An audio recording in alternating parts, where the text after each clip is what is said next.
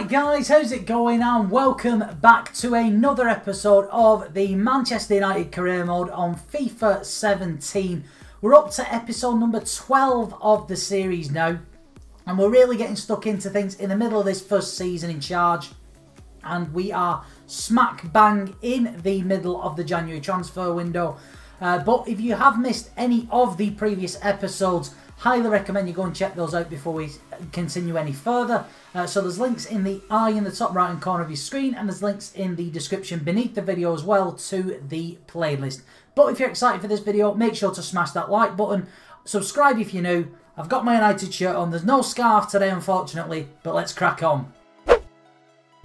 Okay, we've had a couple of press conference questions from you guys in the comments section of the last episode. Firstly, Connor Lambert has asked, with the age of Zlatan and Rashford still being quite young, how do you think you'll be focusing on a world-class striker in the summer, maybe someone like Griezmann, and with a colossal transfer budget, maybe later the balance and sign someone like Neymar? So you're asking me to sign Griezmann and Neymar, or whether we would. Maybe Griezmann. Neymar, I'm not entirely sure, because I think I want to give more chance to Martial, especially in that left-hand side of the pitch.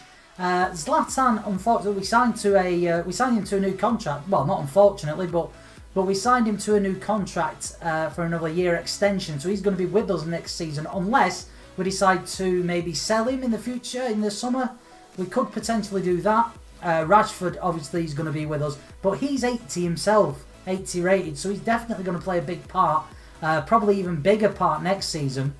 But we probably will look at a world-class striker, and a lot of you have mentioned about Griezmann. So what I'm going to do is I'm going to at least scout him and set my scouts on him now, and to scout him for the next 6 months, and then potentially we can look at him in the summer, maybe to bring in along with a couple of others. We've got to try and get a couple of ideas of who we could potentially bring in as that pivotal number 9 that we could do with. Another question from one of you guys is from Jonathan Alisantoso. I'm sorry if I've butchered your name there, but he's asked how your comments about your performance in this career mode. I'm guessing you're asking me to comment about the performance.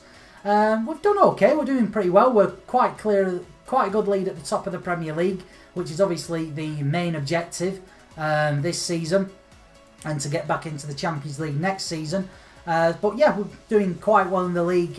Europa League, we are through to the knockout stages, so can't really ask for much more on that. I think we're unbeaten in our group stage as well. FA Cup, we're in the early stages of. Obviously, the League Cup, we got knocked out quite early on, which is a little bit disappointing.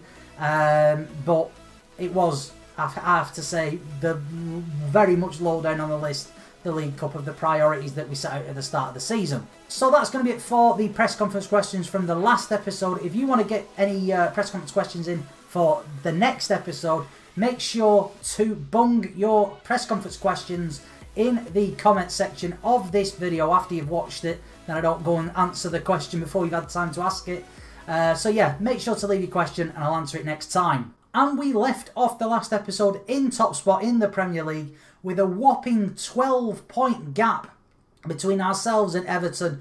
Really extended the gap in the last couple of episodes over the Merseyside club, and our City rivals are in third position, although City do have 2 games in hand, so if they won both of theirs, the lead would be down to actually 6 points. So it'd be a little bit tighter than it is now, quite, to be honest. Okay, with us being still in the middle of the January transfer window, there's still a bit of transfer activity to get through. So that might eat up a lot of the time this episode. So the only 2 games I can say for certain that we're going to play in this episode are going to be against Newcastle United in the 4th round of the FA Cup. And then we've got a game against Hull City in the in the Premier League. If we do have time, we will end up playing the 3rd and final game, which will be against champions Leicester City. But as I say, with the January transfer window in full effect, we might only get those 2 games played. And I asked you guys in the last episode whether we should go ahead and sign Julian Weigl for 14.5 million on a 50,000 per week deal. And you guys said I should sign him and bring him to Manchester United, the youngster.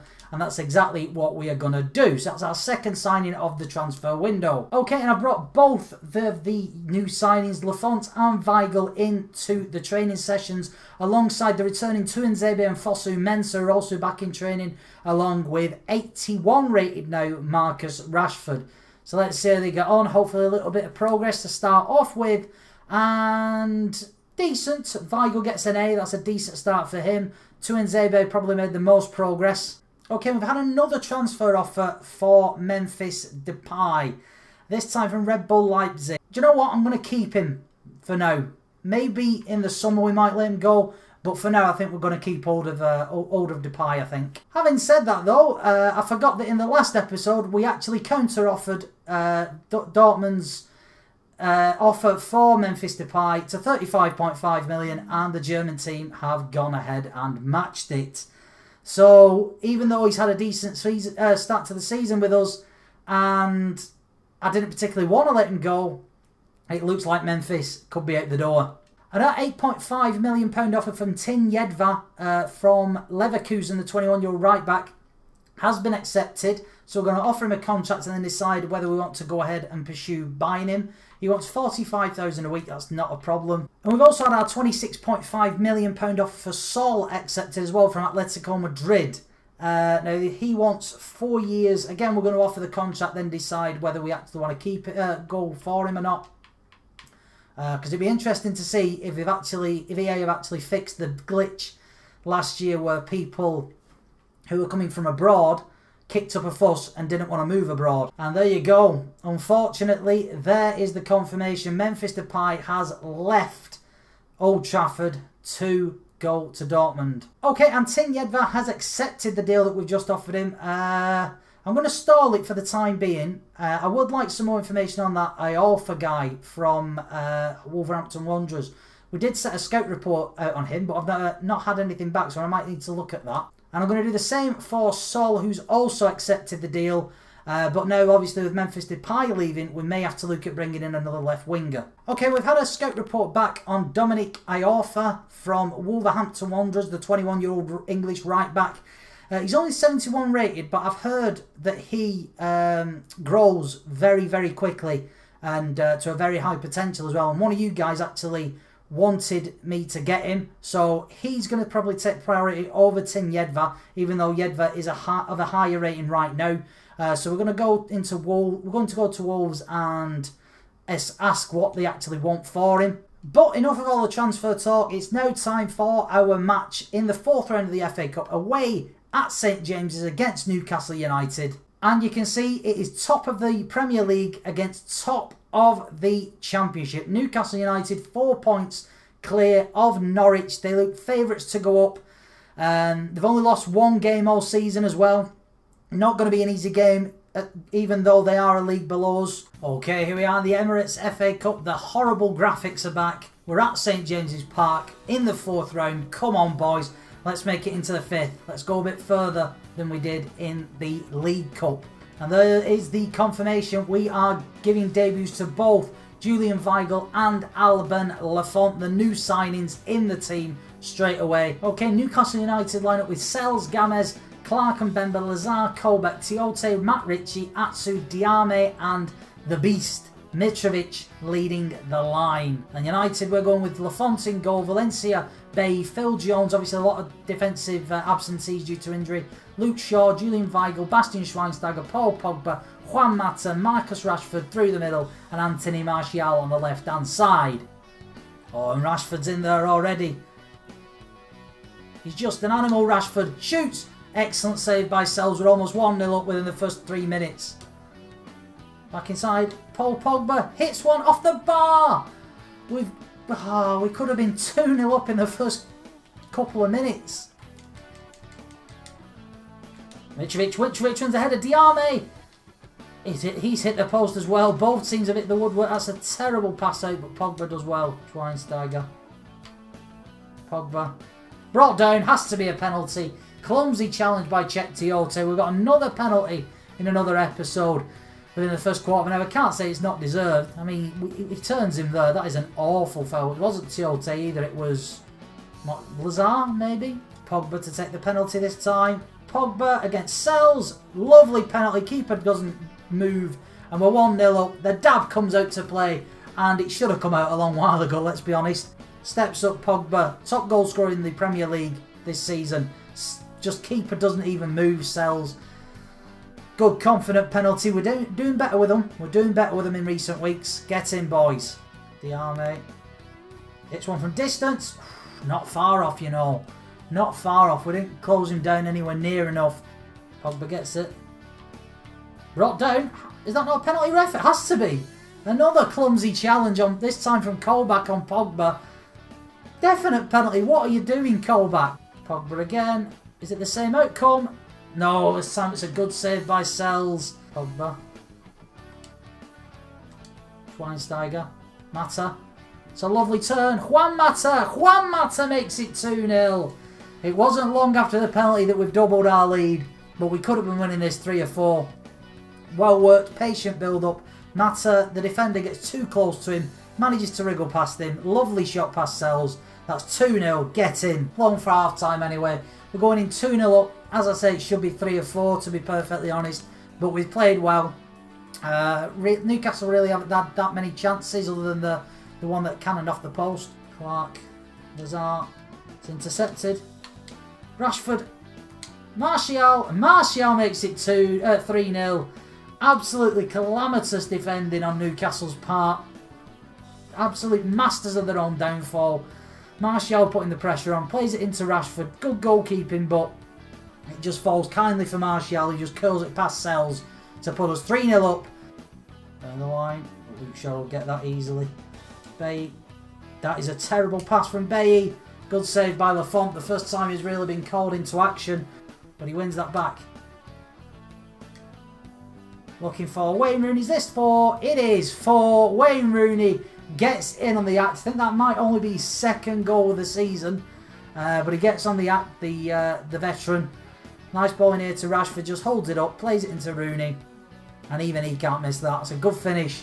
Pass Sells. And there's the full-time whistle. That puts Newcastle out of the misery. 4-0 winners. And it could have been double that. And there you go. I mean, they didn't, according to the stats at least, they didn't even have a shot on target, but we all know they did. We had 9 shots, 7 on target, only 4 goals though, but we did okay. Rashford got man of the match, no real surprise. Pogba had a good game, but also good turnouts for both debutants Weigl and Lafont. Okay, we've had a transfer offer from Everton for Phil Jones. Now, I want him to go, by all means. I don't really want to keep him. Although, to be fair, he has played twice and we've had 2 clean sheets. But, with the lack of options that we've got at centre-back with all the injuries at the minute, I'm not entirely sure. I'm going to stall it for the time being to see how long some of the other players are injured. If it's only a matter of weeks, I might sell him. If it's going to be a month or more, probably going to have to keep him just for cover more than anything else. Okay, so Tuanzebe is going to be out for 5 days. Daley Blint's the big one. He's going to be out for 7 weeks. Chris Small's going to be out for 2 weast. Okay, so as I say, I'm just going to accept this and use Axel Tuanzebe as our centre-back. Or fourth choice centre-back once everyone's fit. Okay, and Wolverhampton Wanderers have got back to us with their valuation of Dominic Iorfa, the 21-year-old right-back. They only want 3.1 million for him. I'm going to try and count it to 2.5 to see if we can get him a little bit cheaper. He should be decent, pretty decent on wages as well, to be honest. And there is confirmation that Phil Jones has left Manchester United. His injury-prone run at Old Trafford has come to an end. He's gone to Goodison Park. 13 million we sold him for, we get 10.5. But on the other side of the coin, Chris Smalling has returned from his injury. He's joined first team training. So hopefully in the next week or 2 he should be back able to play in the first team. Okay, we've got our next game now. This time in the Premier League at home against Hull City. Hull City are in 17th position, so they're fighting tooth and nail against relegation. As I say, we've got a 12-point lead at the top, so hoping to extend that lead with a win today against Hull City. So let's just crack on. Okay, and we're lined up with David De Gea, Matteo Darmian, Eric Bailly, Marcus Rowe, Luke Shaw, Morgan Schneiderlin, Bastian Schweinsteiger, Paul Pogba, Jesse Lingard, Anthony Martial and Zlatan Ibrahimovic, who comes and takes the place of Marcus Rashford. And Hull City, the visitors, are lined up with Marshall, Adebayo, Bruce Davis, Robertson, Myler, El Mohammadi, Maloney, Mason, Klukas and Mbakani. We've got to watch out for the big man up front, Mbakani. If you've seen my Ultimate Team Road to Glory series, Mbakani is a massive, massive, massive danger. Schweinsteiger, Lingard, lovely turn by Lingard. Oh, but he gets it back, Lingard, hits one. Pogba! Pogba's on hand to make it 1-0. Who else? And the signature dab, he's coming out within quarter of an hour. He is scoring some goals this season from midfield. Lingard did really well there, persistently as well. Poor goalkeeping, has to be said. And Pogba's the man in the right place at the right time to just slot it home. Get him 1-0 up. Tackle by Schweinsteiger. Into Zlatan. Opens up, hits one. What a finish from Zlatan. Pick that one out. He's not scored that many goals recently, Zlatan, but that is an absolute screamer. Schweinsteiger does well. Gives it to the other veteran. It rounded and it actually goes through Curtis Davis's legs into the top corner of the goal. Marshall is getting absolutely nowhere near it. Get in, boys. 2-0 up. The big man strikes. Pogba. Schweinsteiger. Into Jesse Lingard. Oh, just gets enough on it, the goalkeeper, Marshall. That's the half-time whistle. We're going in 2-0 up. We've been pretty dominant, to be perfectly honest. Hull City really not had that much threat going forward. And look at this. It's Mbakani. He's clean through. They played that really well. And he's missed it. That's a great chance for Hull City to get back into this game. Almost caught on the counter. They hardly had a shot, to be honest, so I'd have been really gutted if that had gone in. Woeful effort. Schneiderlin opens up for Rooney. Pings one just over the bar. Really close. There's the final whistle. It finishes 2-0. Second half we were pretty awful, to be perfectly honest, and we let Hull in the game a little bit. And we were lucky that they didn't at least get one goal back. But finishes 2-0. Scrappy game, but we'll take the 3 points and move on. And there you go, thoroughly deserved, to be perfectly honest. 7 shots, 4 on target. They had no shots on target out of 3. As I say, we just let them in a little bit too much in the second half. Man of the match went to Paul Pogba, who went off halfway through the second half. 8.8 rating, decent performance. Okay, and we are now into transfer deadline day. Obviously, we're going to try and look at getting a couple of little deals sewn up before the end of the transfer window. Okay, what with Memphis Depay leaving earlier in the transfer window, we probably need another player in the left wing spot. So what I'm going to do is I'm going to go for Maxwell Cornet, or Cornet, whatever you want to call him.